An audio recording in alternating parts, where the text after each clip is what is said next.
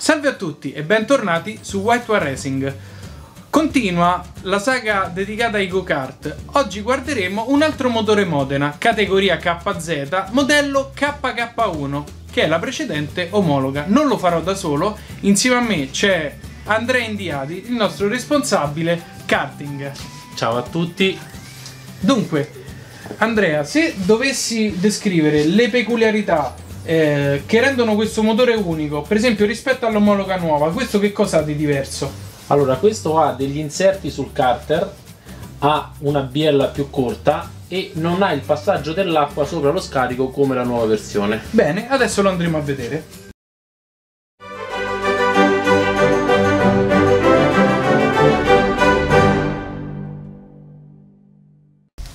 Piccola ma doverosa premessa: questo motore ha già funzionato, non è nuovo come gli altri che abbiamo visto. Ha funzionato, è di un nostro socio e ci ha chiesto una preparazione per fare le gare. Questo socio chiaramente non fa gare internazionali, quindi anche l'omologa va bene anche questa per fare gare regionali eccetera, però il motore andrà preparato. Lo vedremo però in un prossimo video cosa fare. Premettendo che il motore ha funzionato, devo anche dirvi che il pistone non è quello originale. Il pistone è un pistone TM che è stato adattato, quindi noi durante la preparazione che vedete nel prossimo video metteremo anche un pistone nuovo. Cominciamo dalla testata. Mentre faccio lo smontaggio vi dico anche qualche misura che abbiamo già preso per quanto riguarda le fasi, così è inutile annoiarvi a rifare tutte le misure col goniometro eccetera. Allora, abbiamo rilevato una fase di travaso di 131 e una fase di scarico di 195, però come vedremo queste fasi sono state ottenute spessorando tantissimo sotto. Un'altra cosa che Andrea non ha detto, che però mi è venuta in mente adesso, è che questo motore ha un'altra particolarità: ha un anello di rame piantato a interferenza sulla sommità della canna. Questo qui perché è stato messo, Andrea? Per evitare la detonazione. Perché il difetto di questi motori all'inizio era la detonazione. Quindi vedete che anche le case costruttrici dei go-kart adottano poi le soluzioni che noi in maniera molto più grezza abbiamo adottato sulla Vespa con le guarnizioni in rame alettate. Dunque, togliamo la testata. Allora, la testata non ha la banda a incasso, si centra sul cilindro attraverso questi due grani, questo e questo, eccoli qua, vedete che si tolgono. Perfetto. Questa è la testata, la forma è quella classica che già abbiamo visto tante volte, va bene? La banda è tutto sommato è piccola, però come già detto è la conseguenza dell'inclinazione sia del pistone che della banda di squish e del fatto che da regolamento la capienza della camera di scoppio deve essere 11 cc senza inserto e 13 cc con un inserto che va nella candela ed è fatto apposta per fare la misura che si usa in verifica. Continuiamo lo smontaggio dal pacco lamellare, quindi togliamo la flangia. Ma Andrea, una domanda: questo motore è un motore special come gli altri che abbiamo visto? No, questo è un motore standard, lo vedremo man mano che si smontano i vari componenti e si può notare semplicemente che sia i travasi non sono raffinati e neanche lo scarico è mai stato toccato. Perfetto, quindi ci sono sia degli spigoletti e sia dei residui di fusione, da come ho capito. Assolutamente sì. Ok. Questo motore presentava anche un altro difetto, chiamiamolo così, di un consumo anomalo delle lamelle che duravano poco, sbaglio? No, esatto. Quella sopra, principalmente.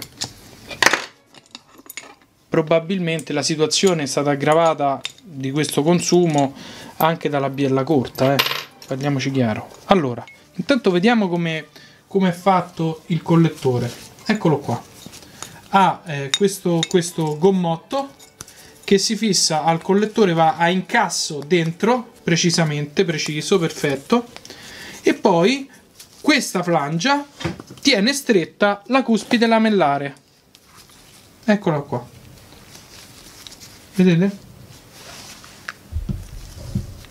È una cuspide classica a 4 pedali e c'ha il suo guidaflussi fatto con la stampante 3D. Devo dire, sicuramente non si riuscirà a vedere, però ve lo dico io sentendolo con il dito, anche qui non viene via con facilità, quindi preferirei non stuzzicarlo, per così dire. Ci sono ancora tutti i residui della stampante 3D, quindi è possibile dentro sentire tutte le asperità.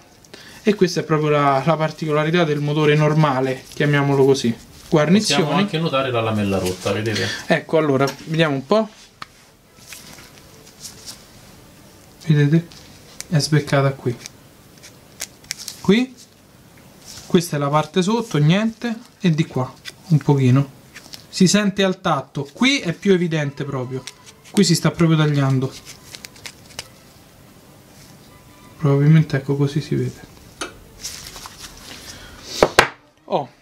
Come abbiamo detto all'inizio, questo motore ha degli inserti al suo interno che i progettisti avevano fatto per cambiare a loro piacimento il volume e la forma sia delle rampe di travaso all'interno che del carter stesso. Vedete tutto questo inserto nero? Adesso toglieremo il cilindro e vedremo bene come è fatto. Però un'altra piccola cosa prima di togliere il cilindro: guardate il pistone al punto morto inferiore quanto arriva in basso. Vedete? Praticamente, eccolo, arriva qui, chiude tutto il passaggio. Vediamo un po', ecco, con una torcia. Vedete? Ecco.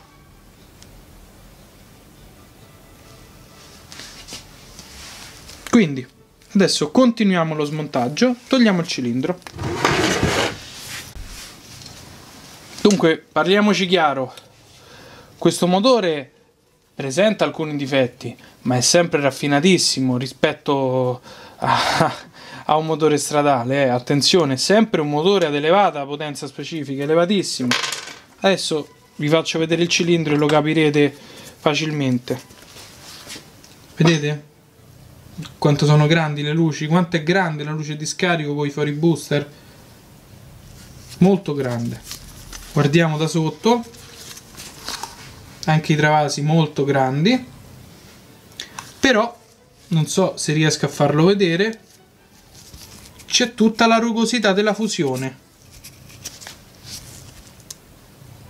e questa chiaramente è la cosa che differenzia un motore special da un motore normale, questa rugosità che rimane.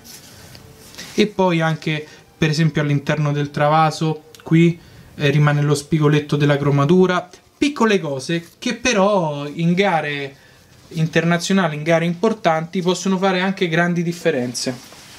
Vediamo adesso senza il cilindro se vi riesco a far vedere meglio come arriva il pistone. Ecco, sì, adesso sì che si vede bene. Eccolo qua, vedete? Quindi è tutto molto molto stretto con la biella corta, e c'è anche poco spazio di transito qui sotto, cioè quando il pistone si trova al punto morto inferiore c'è pochissimo spazio tra l'inizio della rampa e la finestra sul pistone.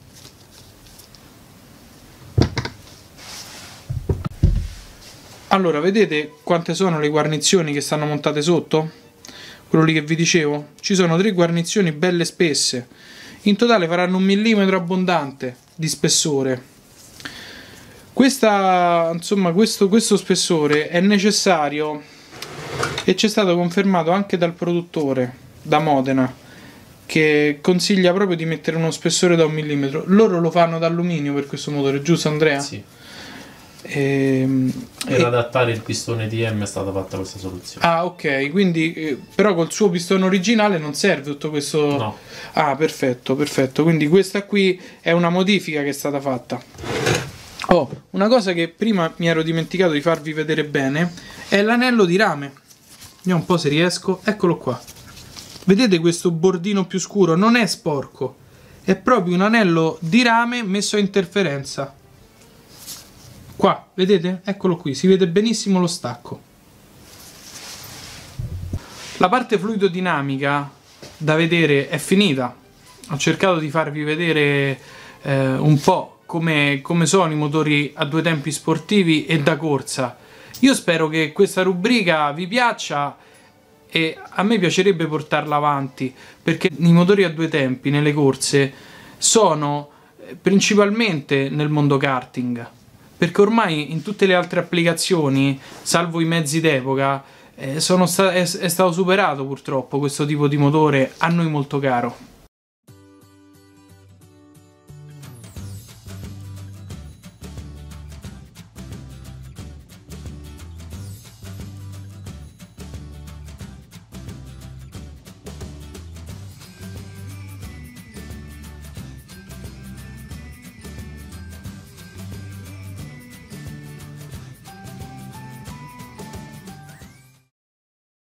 Se ti è piaciuto il video, lascia un like e condividilo con i tuoi amici. E ricorda, WhiteOne Racing non è un'officina, ma un'associazione sportiva dilettantistica che prepara motori solo a fini sportivi e solo ai propri associati.